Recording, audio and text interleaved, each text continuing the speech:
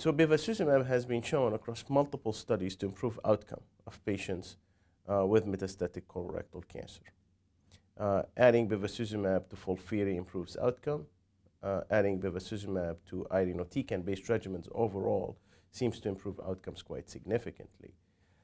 Bevacizumab added to oxaliplatin-based regimen adds little benefit, but significant enough to be considered somewhat meaningful. So bevacizumab overall seems to improve outcome when you add it to chemotherapy. Now, there seems to be some level of differential between bevacizumab and irinotecan-based regimens and oxaliplatin, and bevacizumab and oxaliplatin-based regimens. If you look across the studies that have been conducted over the last few years, consistently you see that there is a really good benefit when you add bevacizumab to irinotecan. With oxaliplatin, it's been less consistent, which questions if there is perhaps some slight superiority for the bevacizumab plus irinotecan-based regimen. There was a study at ASCO GI, the MAVERICK study, that essentially compared FOLFIRI bevacizumab to FOLFOX bevacizumab in patients with metastatic colorectal cancer in the first line.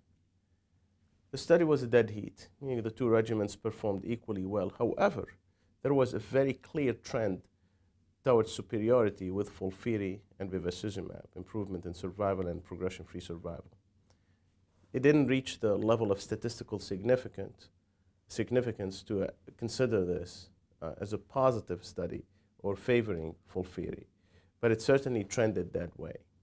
And then you look at another study, CLGB 80405, which didn't compare directly FOLFIRI bevacizumab and FOLFOX bevacizumab. In fact, it was a question of bevacizumab versus cetuximab.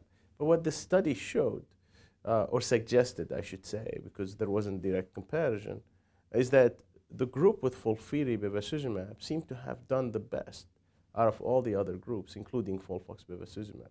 So it makes you question whether it's truly just a question of equivalency, meaning bevacizumab is equally synergistic with the two backbone, or which I believe there's a slight advantage for adding bevacizumab to irinotecan-based regimens.